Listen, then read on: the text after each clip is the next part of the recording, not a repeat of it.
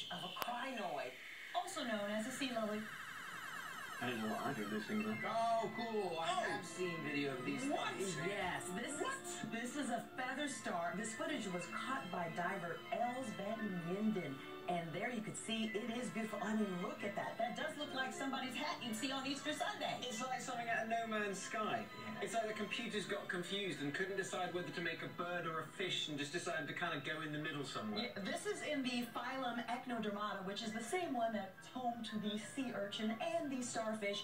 But what's interesting is this one is floating around. Most of them do float around. Some of them have stalks that are attached to the ground at the deep sea bottom, but some, as juveniles, detach and start floating around. How have I never seen, heard, or know anything about this? You'd think that I would have seen pictures. It's incredible. Well, this is rare footage of a feather star, and they are not rare, but this does look bizarre. Just this one is rare. It's crazy.